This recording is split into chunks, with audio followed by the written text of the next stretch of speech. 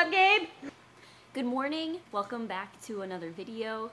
If you have just recently started watching my videos, my name is Daisy. I work at a church and I like to record these days that I work and show you what I do. And this is Gabe back there. He is our production leader and he's bomb. He just got a new hairdo. Say hi. Hi. So something that I've learned recently is that when it comes to video and pictures, you can never have too many. And it's sometimes you can have less, and that's not a good thing because then you're cutting yourself short. So always kind of gather more than what you need. I learned that this past week, being at youth camp, learning from other people. It's so awesome, but yeah. Except when she leaves me and then it's less awesome. Oh yeah, I left her for a week, but I don't do well on my own. we FaceTimed.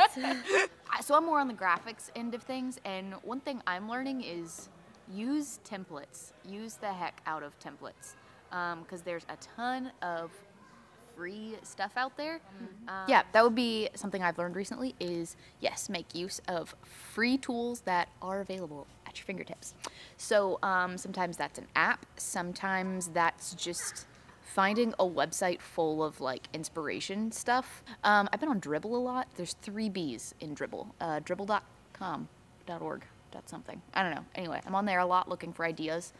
And I don't really use Pinterest that much anymore, but I've been using Dribbble a lot. Honestly, there's a lot of church stuff on there. So anyway, just search stuff on there, and then I use the Over app. It's similar to Canva. I've never actually used Canva. I probably should check that out. But there's a ton of like templates on there and stuff. I do pay for that app. I used it for free for like years.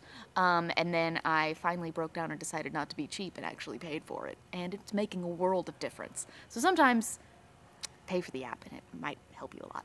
I don't know if this is like actually good advice, but anyway, I've been using templates lately. It's been helping a lot. People are like, wow, this stuff looks so cool. I'm like, cool, it's a template. She just recently made a new graphic for our new series, and it looks so good. Check it out. Center fun. Branch Church. Instagram it. Yep. Thanks for watching this video. Again, I'm Daisy. This is Dez.